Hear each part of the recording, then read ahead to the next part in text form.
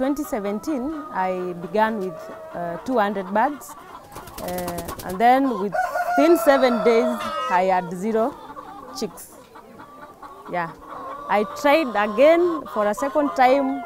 I had 0 birds within 3 days, and then I almost gave up.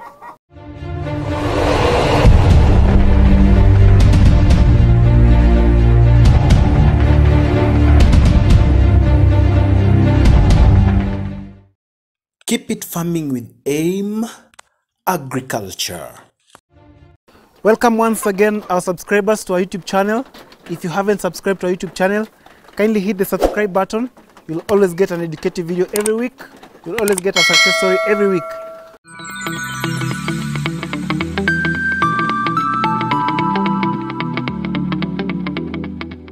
My name is Elizabeth Nene Chalo. I come from this area. It's Kideini. It's in Ziu, Makueni County.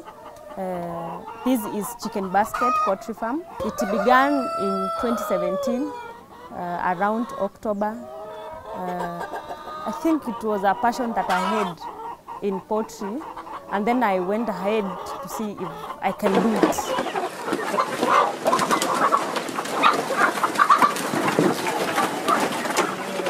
In 2017, I began with 200 birds, and then within 7 days, I had 0 chicks. Yeah, I tried again for a second time. I had 0 birds within 3 days, and then I almost gave up. And then 2018, I did some Facebook follow-up on those people who do poultry farming. I was also keen on the bird that I wanted. I didn't want pure layers. I didn't want pure kienyeji. There was a reason why I wanted improved kienyeji. Reason number one, because I can have them for meat. I can have them for eggs. I can have them for just to sell to people. Like in Makueni County, we have a project funded by the World Bank. So I get farmers, I get suppliers who want to buy these small chicks, like 1 week, 2 weeks, and then they go sell to the vikundis. The mradi is to help those who are low at least grow. When they come buy as a kikundi, they go lisha and then they sell them. I started with 200. Within even 1 year, I had the 200. So I did them for eggs. I didn't sell. I only sold the cocks. So with the eggs, I did a whole year. So in 2017, I had only this structure. I had the 200 birds for eggs. I only sold around 40 cocks. So I had a whole 150, 140 for eggs. I used to sell them on our market. Sometimes I used to go there with them to look for market. And then I was there. In 2019, I think I kept 1,500 birds. Yeah, and then by then I had this structure, and then once I got 500 for eggs, now I was able to sell. I began now having a smile on my face. I could do the third structure. I had 250 for eggs, so I had 500 plus 250, I had 750 comfortably for eggs. The market was not a challenge to me.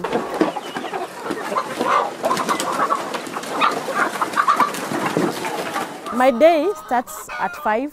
It's just like another day. It's an office job. It's an office because it has records. I have a feeding program, a vaccine schedule. You see, it's like an office to me. It's only that the office it's sometimes there, sometimes it is not there. Because my structure, I use it as a brooder room. When the chicks are too many, I do away with my office. But naturally, it's like an office. I have to make sure that by 8, I'm out of the laying side, so that I give them time to lay. Silence should be maintained. And then after I leave this area now, it's when I go to the office work now. I do the recording of the food that they have taken. I do some calculations. If I don't have enough food, how much should I source and where should I get the food? And then at around 11, I should look for greens. They need greens. I don't have to give medicine every now and then. I have to look for skooma. We have rivers where people have grown skooma and cabbages. So I have to go look for cabbages, skoomas, and then I give them at around 11.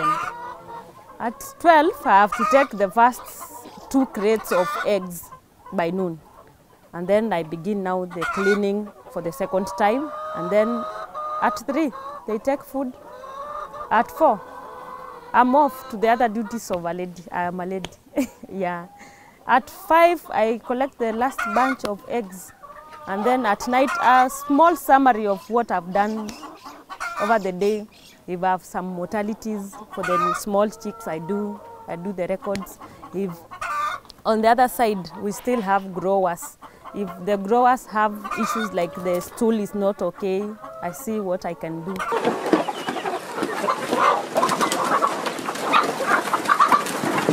I still have some challenges. Poultry farming is not a bed of roses or a flowing river that has no bumps. It has a lot of bumps. Like one challenge is electricity. Here we don't have electricity unless we use solar for brooding. For brooding, you have to sleep 2 hours, you are awake like 3 hours. Because you have to ensure, like if the chicks have come today, the first week, it's like you don't get even a drop of sleep. One, you have to ensure, I use brooder jikos. You have to ensure that the jikos are burning the good temperatures, that the chicks are okay. That is a big challenge, electricity and also the sleepless nights, the first 7 days. Then after that, you are done. The second challenge is, by then, not now, by then I didn't have the skills. I only had the passion. Yeah, the skills I didn't have. I struggled a lot because I brought 2 batches, just like I've said, 2 flocks. When I bring 3 days, I don't have chicks. 7 days, I don't have chicks. But I thank God that now I've tried to engage people who have done so much in poultry. I've also got through the internet. Then at the moment, I don't have that challenge on the side of skills. Earlier, I had a challenge of what quantity should I give to my chicks. And then after I got the guide, I was okay.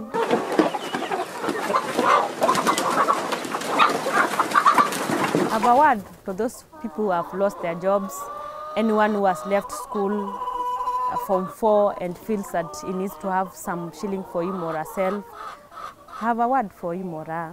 One, poultry ni uchafu na poultry ni mali. Kuku ni mali. If you have a chick, you are rich. Why? Because one, you have me or any other successful poultry farmer who can help you grow with him. Like me, I didn't find myself where I am. Just like I've told you, I had 200 chicks and they died, all of them. So someone helped me out to where I am.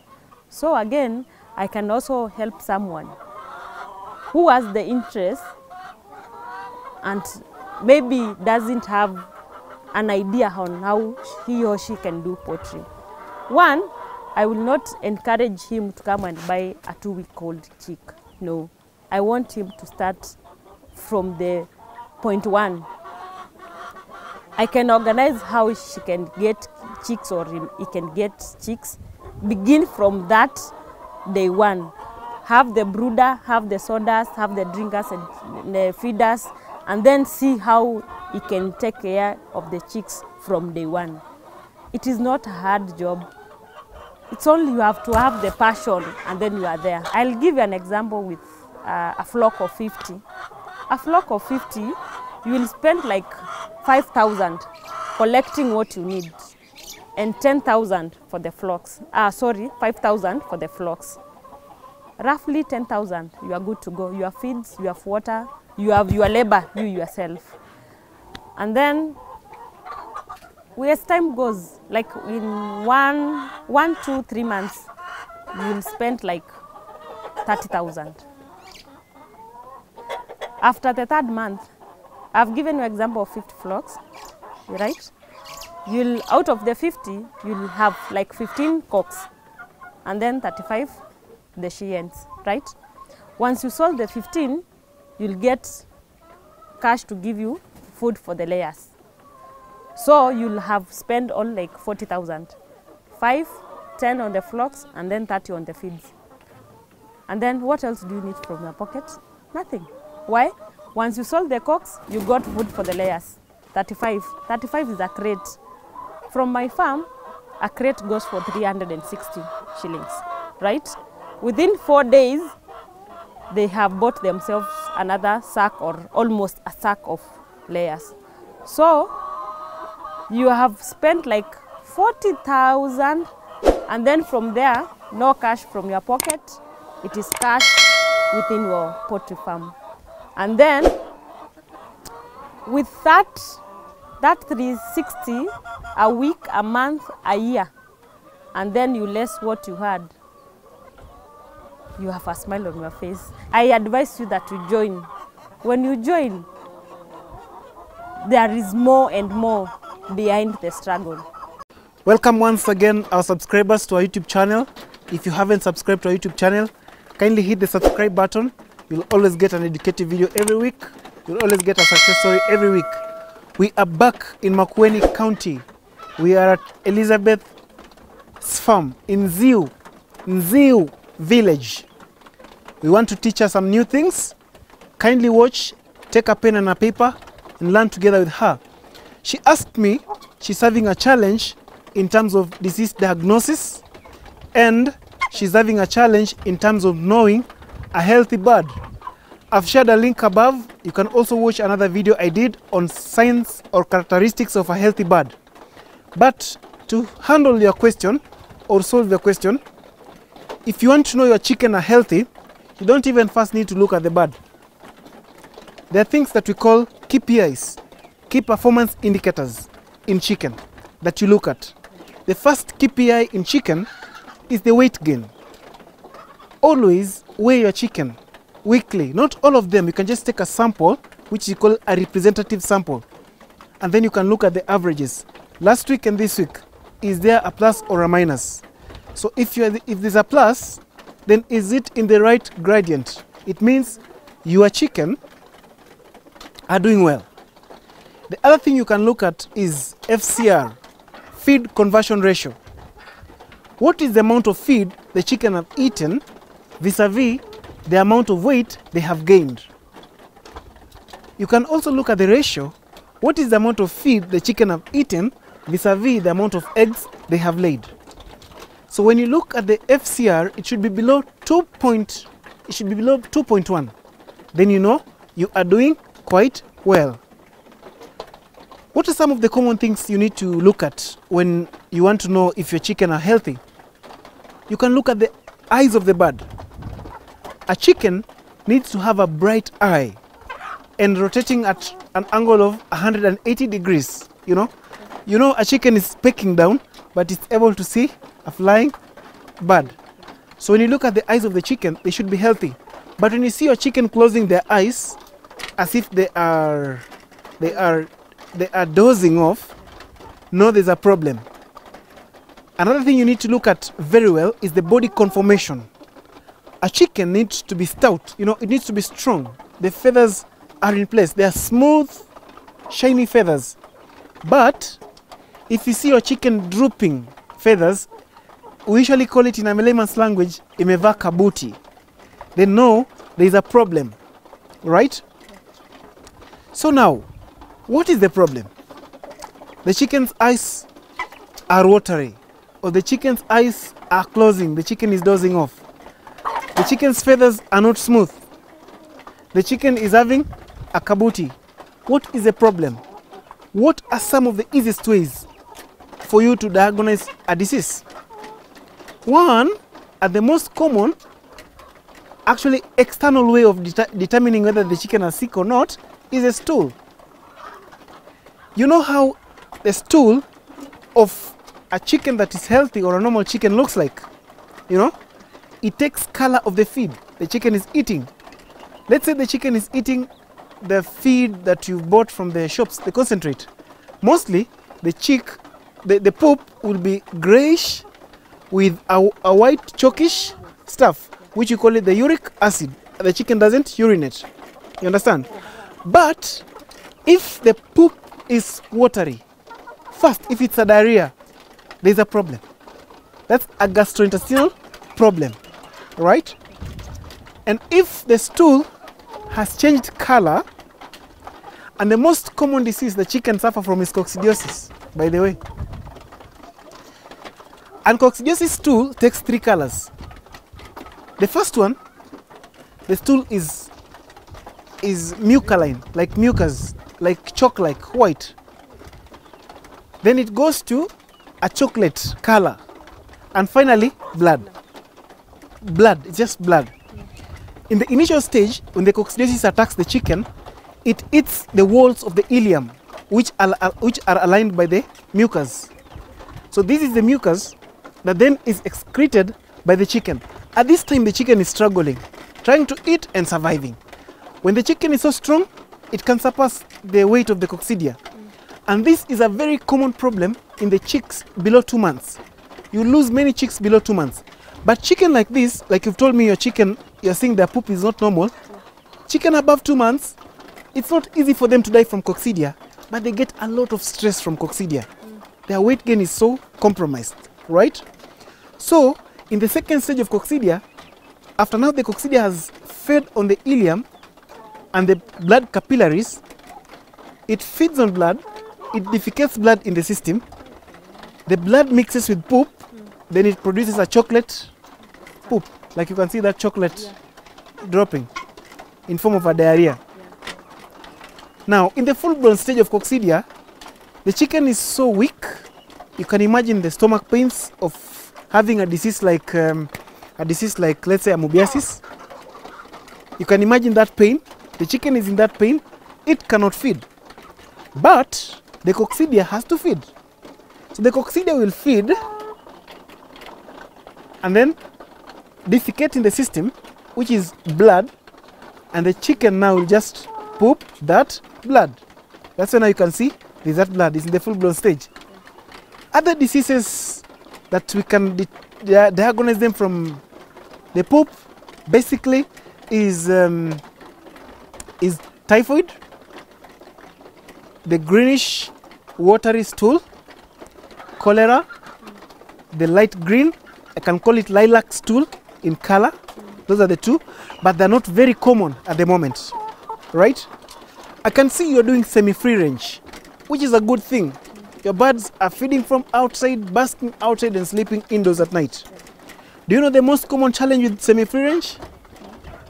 Ectoparasites. Actually not ectoparasites, endoparasites, right? With these ones, you have no option but increase the frequency of deworming. If you want to realize more eggs, if you want to realize a quicker weight gain, you have to do much deworming.